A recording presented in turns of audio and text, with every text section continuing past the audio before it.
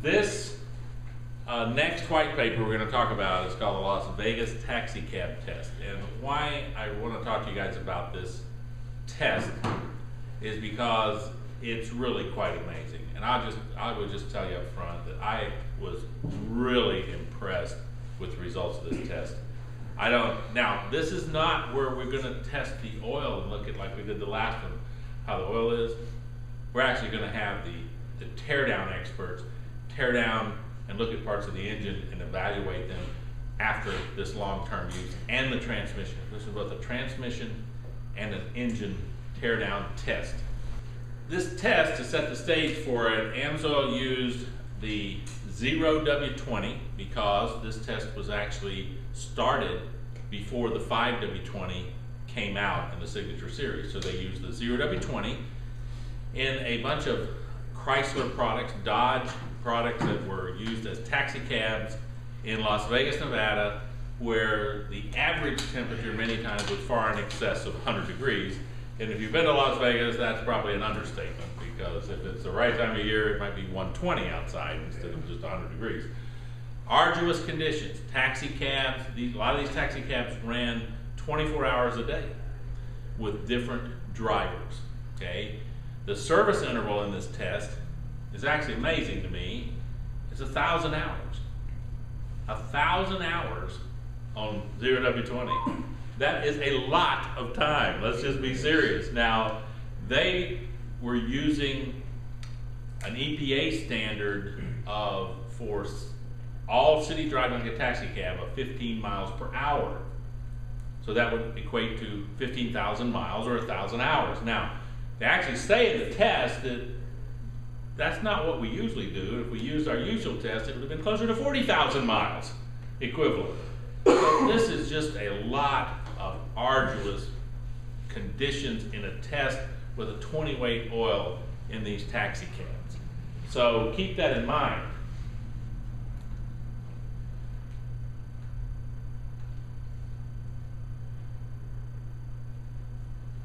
Now, I'll stop here for a minute and tell you that the test in its duration went 7,033 hours, 2010 Dodge Charger with a 2.7 liter engine.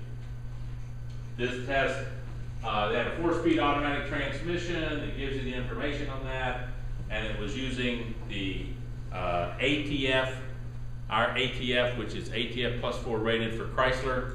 The original, not the low viscosity transmission fluid, because that is not rated to meet the ATF plus 4 for Chrysler. And the 0W20, the ASM and Amsoil's indicator for it, 0W20 Signature Series engine oil, okay?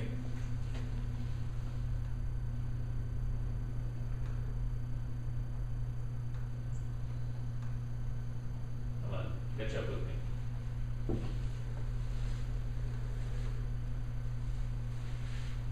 Now, the first test they evaluate here is the transmission using the ATF. Now, the transmission during this period of time was not changed. It ran the entire time. So the entire 7,000 hours the transmission fluid was run, it was never changed, okay? Jesus. And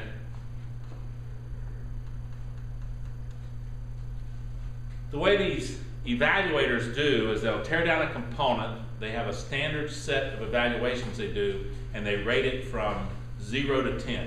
0 meaning complete failure, probably pieces in front of them. 10 meaning that you can't tell the difference between this component and the brand new, never been used. Okay? That's how they rate these. It's a standard that's known across the country for engine rating, transmission rating. We even have one on the E-Tech engines from Evinrude that were done the same way, where they're torn down and evaluated on a 0 to 10 scale. So this is the valve body sludge deposits.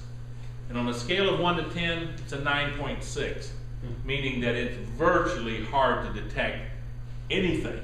It's so clean, it's in such good shape. And keep in mind, this is after over 7,000 hours of operation in a taxi cab. Are you going to stipulate 200,000 miles on that or not? Oh, you could easily. Okay. You could easily. I mean, Amsoil said using this factor of 15 miles per hour that's used for city traffic and the EPA doing fuel economy testing, they use that. But most of the time, if we used our mixed city driving and use 35 miles per hour, we'll take 35 times 7,000 and you're at over 200,000 miles. And So they never changed it. never changed it. This is the whole time.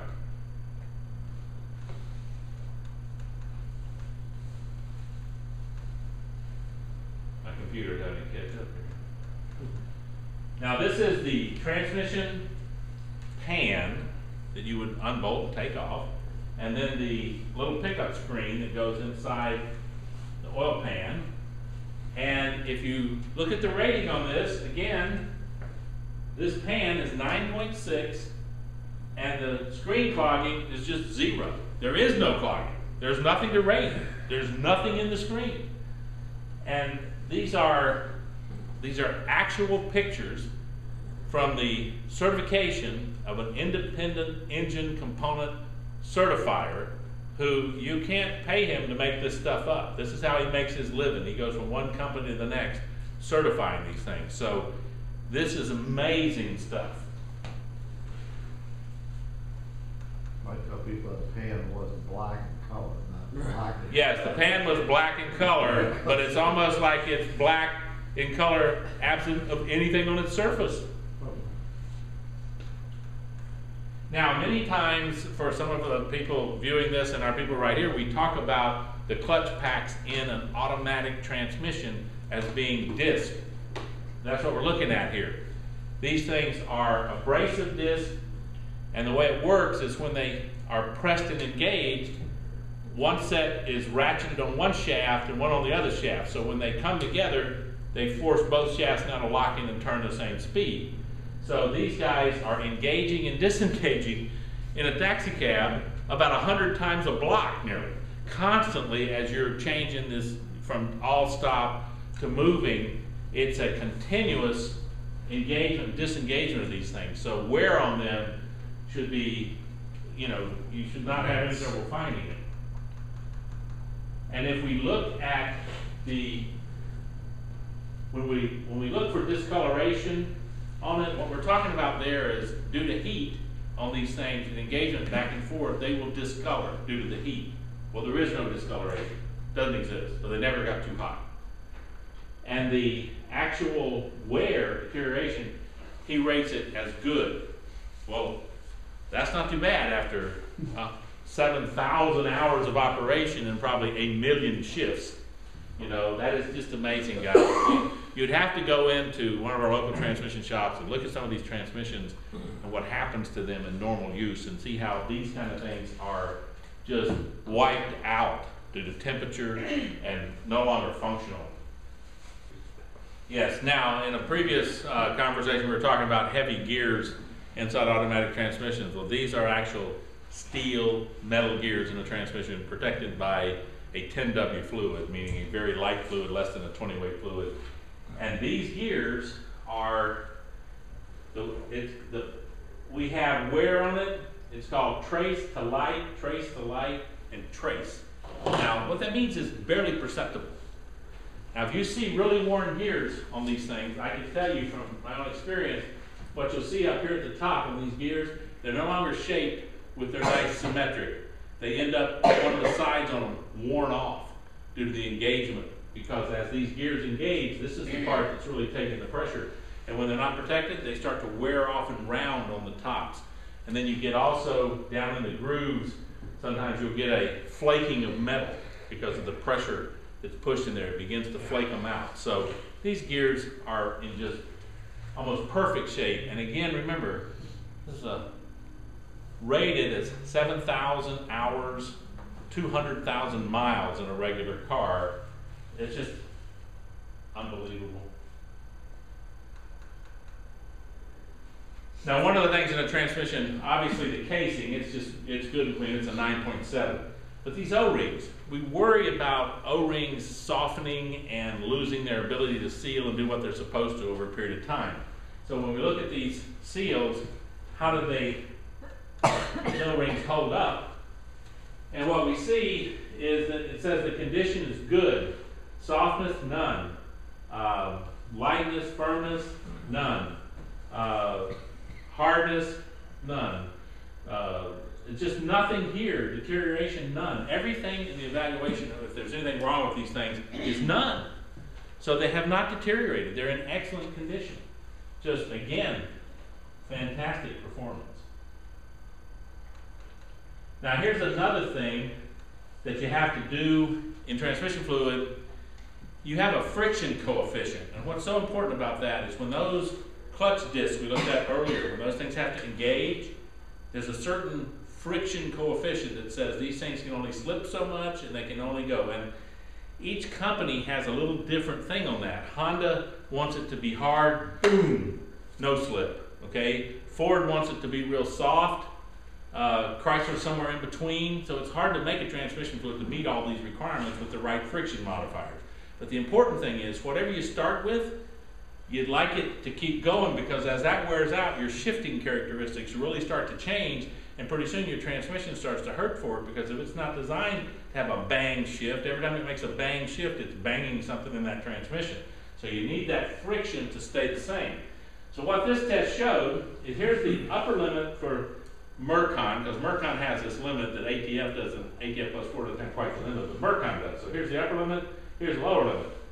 And here is the brand new transmission fluid is in blue. Now that's brand new transmission fluid put into this cycle test. See on the bottom down there, they're going to go through thousands of cycles on this thing, right? All right. This is the fluid here, starting right here after 7,000 hours. Put it in this test. So they took the used fluid with 7,000 hours and started it in the test the same as the brand new fluid. Well, obviously, it's a little different to start with, but then as this fluid starts going through the cycles, it joins up with it, and they stay virtually the same all the way out, indicating that the Amsoil synthetic transmission fluid never really changed its friction coefficient status in the 7,000 hours, or even when they ran it back through this test. Didn't change it. Fantastic performance. And this is simply an indication of, if you test the fluid and you say, how much life is left in this fluid? Well, this is a new fluid. It says it would go 150, and this thing over here, I can't hardly read it, but anyway, oxidation test, it'd go 150. Well, this is the, after 7,000 hours of operation, this Amsoil transmission fluid still had this much left in it compared to the new. So it had about another 100,000 miles left in this transmission fluid when they ended the test at what we know would be, by the way we do miles, somewhere around 200,000. So that's saying this fluid might have lasted up to 300,000 miles in this taxi cab test. It's just numbers that are mind-boggling, to tell you the truth. It shows a fluid which is almost indestructible.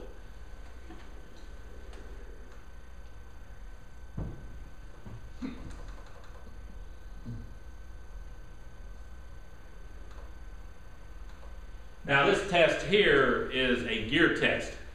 There's 12 tests that you do on the gears with the fluid, and to see whether or not the fluid holds up to what it's called, believe it or not, it was a German test, it's called Fail-Sie-Gier, okay? And that's what the FCG stands for.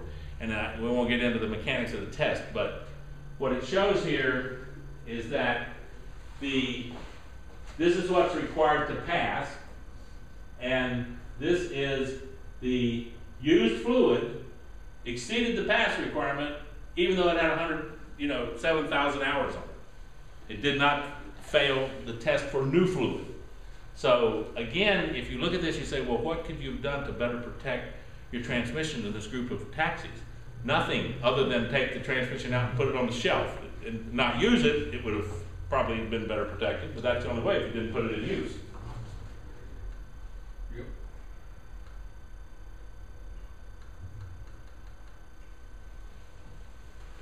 Now, on this one, what we're saying here is that total acid number, we talked about total base number in another one of our presentations.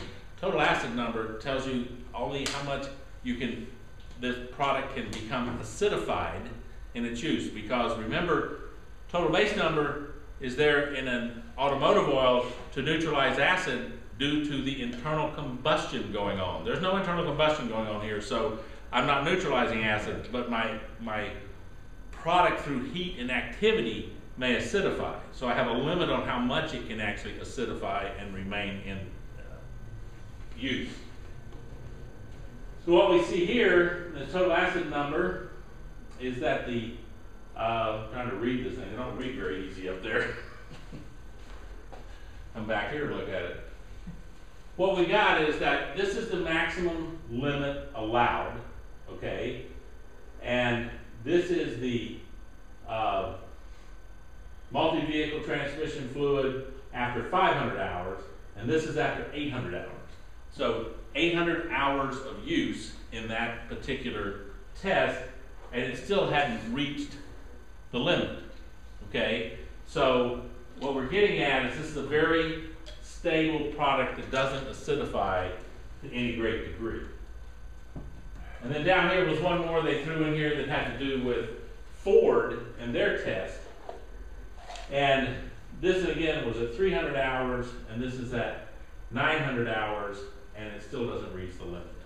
So showing that these products are bulletproof. So now, let me just stop for a minute and just review on the transmission fluid. 7,000 hours of operation, which could easily be construed to be over 200,000 miles, as Marty said, and every measurable teardown was right at the 10.0 scale, 9.6, 9.7. Nothing that you could even show. Then the used fluid was tested in applications against what could have been new fluid, and it performed as well as the new fluid. So that test is actually, I'll just say it again, it's actually amazing. I mean, I've looked at a lot of tests and a lot of field tests, and this particular test on this transmission fluid to me was absolutely startling. And I've seen a lot of these. I couldn't believe with 7,000 hours that you could get that kind of performance. I would have expected maybe some 7s on those teardown tests and some other things. Not 9.6 or 9.7 as if it hadn't even been used. And then to turn around and look at the fluid, still got another 100,000 miles left in it to run after that. So remarkable test, remarkable test. I don't know of another transmission fluid out there. I wouldn't say there isn't one, but that's a remarkable test. Nobody else has shown that kind of a test. Now in the engine test, again, we're doing 1,005 hours, which using the city conversion is about 21,000, but using the highway version is 48,000 miles between oil changes. Now, so let's back that to a mixed version, and somewhere around 30,000 miles. Yep. So 30,000 miles of mixed driving, if we use that, and that would be the change intervals. So I don't recommend 30,000 mile oil changes to my fleets. So this is beyond what I would recommend. We stick with about equivalent to about 20,000 miles, okay? So this is pushing even beyond where I have recommended in the past, and this is eye-opening for the performance.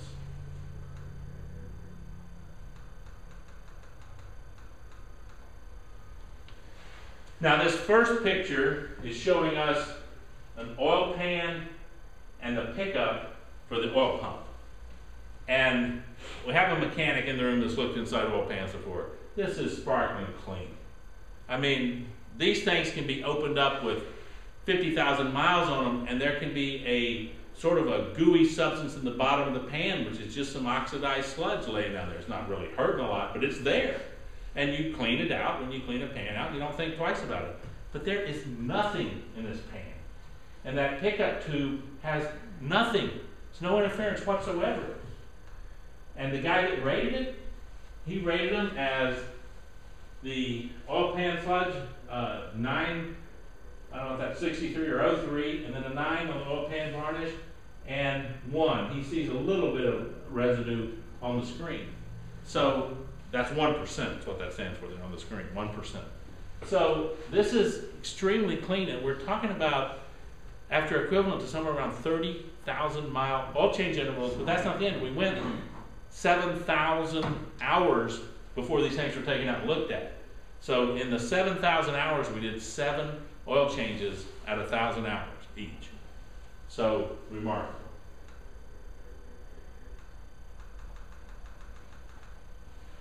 These are cylinder heads, and again, they're just clean. They're just remarkably clean. And the rating on these guys, 9.63 for both. I don't even know how that guy makes those determinations. Maybe with a 4x magnifying glass, you look at them to get a number like 9.63. It just seems remarkably precise for something that's a visual inspection. But anyway, my point is that these are again clean, remarkably clean.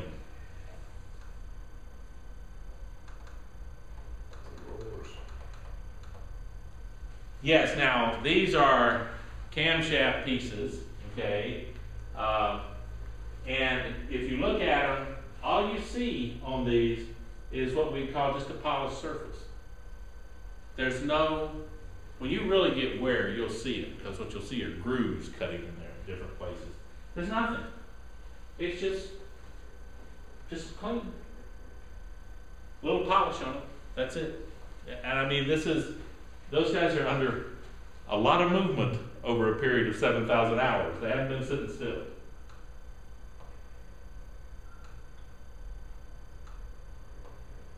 This is the front cover to the engine inside. You can see it for yourself. It's just,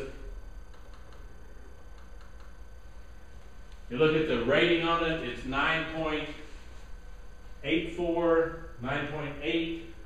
Over here where it talks about the seal, there's nothing on here, it's all none, and then there's a little bit of carboning, it's moderate, a little bit of varnishing, very light. And that temperature in standard oils will load that up in this period of time in hot weather. It's not the fault of the oil. Petroleum oils don't have the temperature range to put up with that, so they would just have loaded this thing up with varnish and sludge in the end around that seal.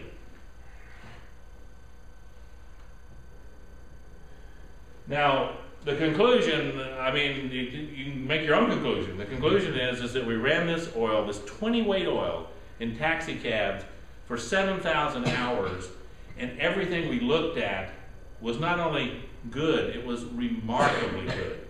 And so the question is, if you ran a 20 weight oil in your new Toyota, your new Mazda, or your new Honda, these cars that all are calling for 20 weight oils, or your new Ford, and you had to ask yourself, would you rather run a 20 weight oil that proves this kind of protection, or a 20 weight oil that gives what I would tell you, Noria, the huge oil analysis company, wrote a long test on this, wrote an article a number of years back talking about the fact that 20 weight petroleum oils, by the time the car had 70,000 miles on it, would have had enough additional wear to reduce the compression sufficient enough to reduce fuel economy for the rest of the life of the car. That's when they first started coming out talking about 20 weight oils. So if you're going to run 20 weight oil in these modern high performance cars, and because believe me, these small engines are virtually high performers, producing a lot of power in these small cars, run a high performance synthetic 20 weight oil and you'll run that engine many, many thousands of miles. And I think this test shows that if you want, what right now I would say is just without any qualification, the best 20 weight oil in the market, come by the Amsoil Signature Series 0W30 or 0W20 or 5W20, because the performance is undeniable. And this is not Amsoil, this is an independent person that tears these things down. The pictures and the teardown by the independent guy, they just don't lie. They give clear facts of high quality and performance. You get what you pay for.